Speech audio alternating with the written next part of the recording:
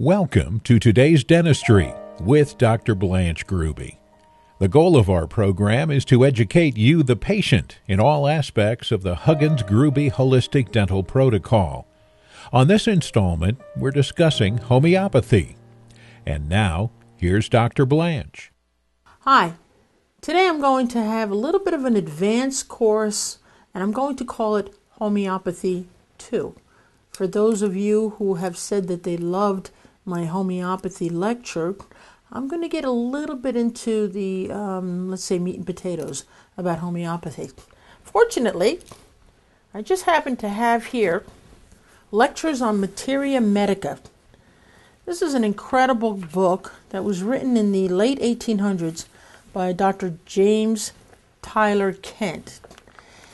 Materia medica has in it all of the homeopathic remedies. Do you remember in the last class I talked about homeopathic remedies and how they came from poisons or they actually came from dead material, dead tissue, sometimes pus from a person with a disease, things like that.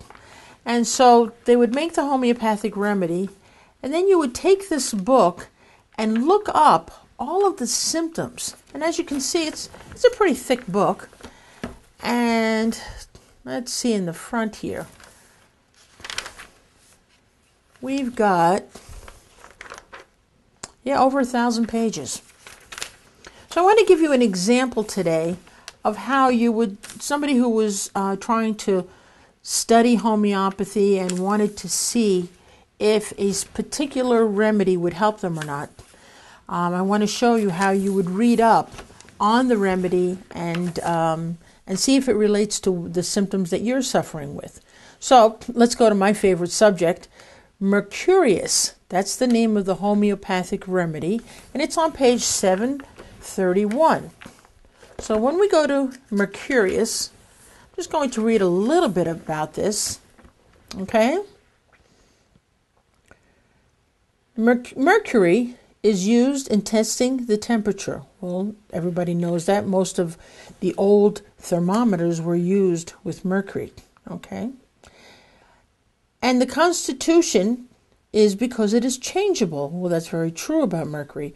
It's a silvery little liquid. If you put heat to it, it expands very rapidly. If you put cold to it, just the opposite happens. It shrinks. And so it's very sensitive to both heat and cold. So that's actually one of the symptoms of mercury toxicity, sensitivity to heat and cold. Listen to this. The patient is worse from the extremes of temperature, both from heat and cold. Well, boy, that is me. If I'm taking a shower and somebody happens to flush the toilet at the same time, watch me turn into Till of the Hun. I become a roaring lion. I can't handle any change in temperature of the water. Okay?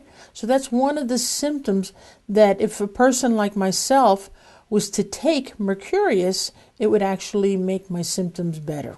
Okay? But there are many symptoms to Mercurius. Okay?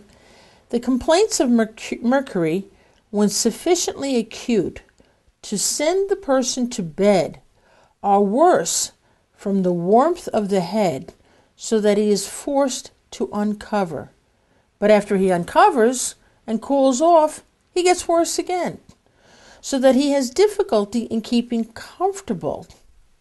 Now, does this sound to you very much like what a lot of women go through when they're complaining of their, premenopausal, menopausal period?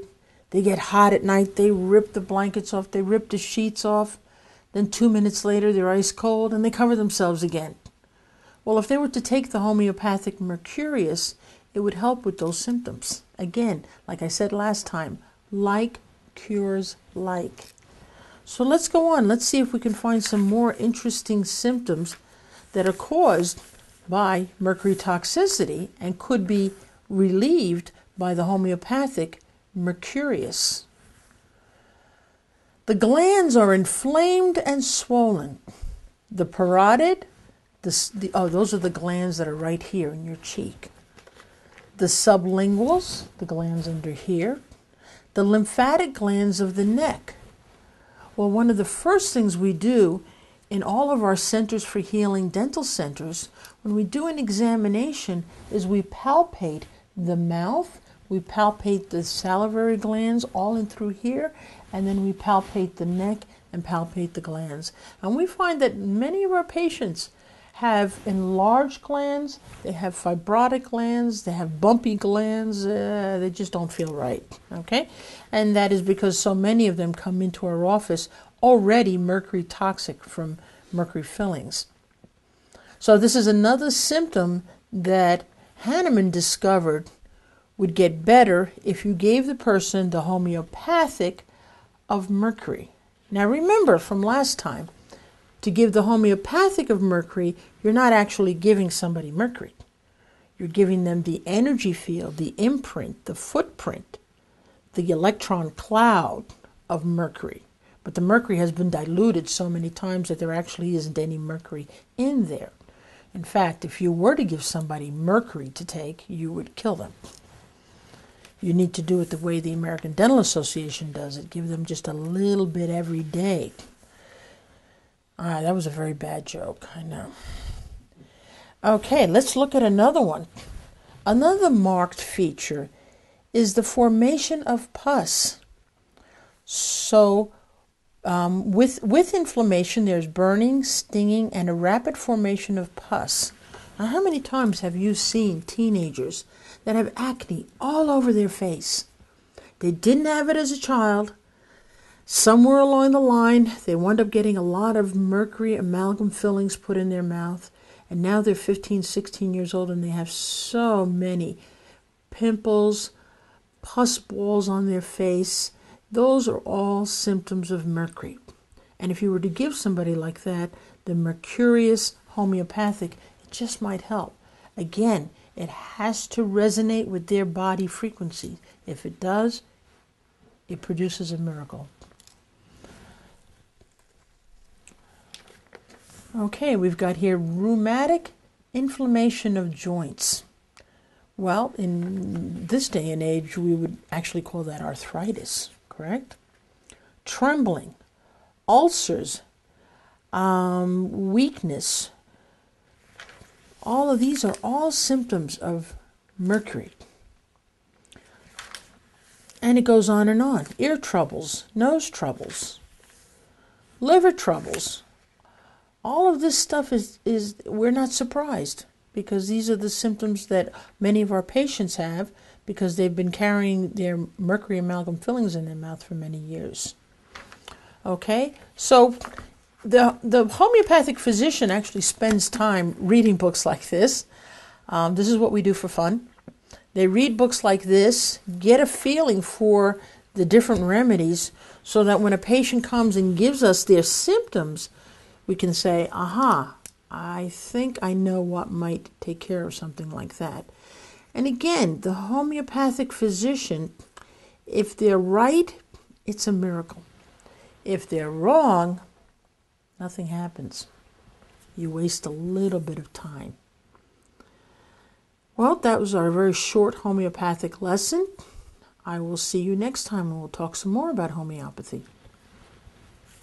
Thank you for watching another installment of Today's Dentistry with Dr. Blanche Grube. The goal of our program is to educate you, the patient, in all aspects of the Huggins-Grube Holistic Dental Protocol and how it offers dentistry that is safe for the whole body. Educate yourself. Watch the other informative and new patient videos right here on our website. Then call for an appointment at Centers for Healing.